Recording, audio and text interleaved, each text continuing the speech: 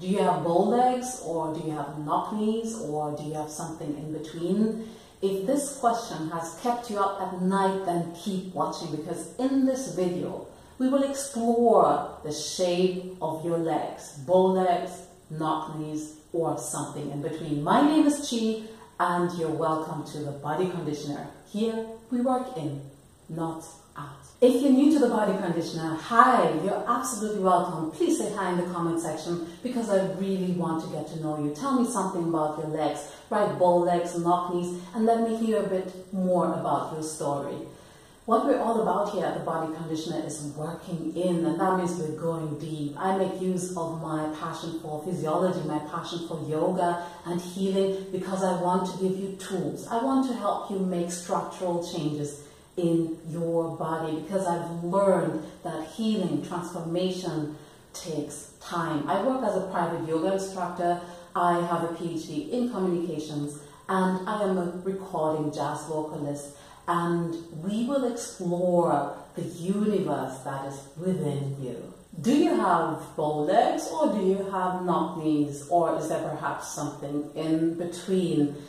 I have noticed that this is one of the questions I need to make a video of, because many of you come over to my website, thebodyconditioner.com, and do their online quiz. And I really love to be of service. I really want to help you make changes in your body. But I noticed that many of you don't really know if the legs you have are bow legs or if they are knock knees. And I want to give you a bit more tools to understand what actually is going on in your legs. So let's first start with the knock knees before we get to the bow legs. The knock knees. I would like you to stand in front of a mirror.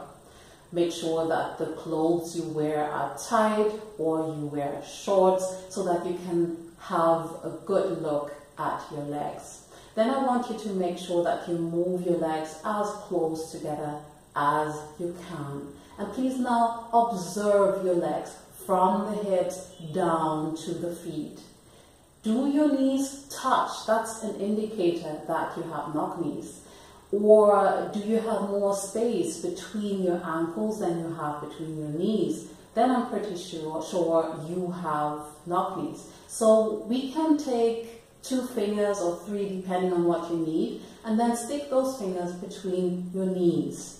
Then do the same between your ankles and see where you have more space. If you have less space between your knees than you have between your ankles, then I'm very sure you have knock knees. That means your knees are closer than your ankles are. Let's get to the bow legs. So the bow legs are a bit different. Again, I would like you to stand in front of the mirror, move your legs as close together as you can, and take a good look at the shape of your legs. If you can stick more fingers in between your knees than you can keep in between your ankles, then you're most likely to have bow legs. You have these rounded legs. Some of you have more bowed shins than complete legs. But in any event, you have this bowed shape of your legs. If you're still not sure what the shape of your legs is like, or if you think there's something in between, then please come on over to thebodyconditioner.com, because there you can do an online quiz. It's absolutely free for you, and I have a bit more time and space to explain more about your legs and the constitution and the condition of your whole body. I really, really look forward to hearing from you, to seeing the shape of your body, and until then, have a fantastic day.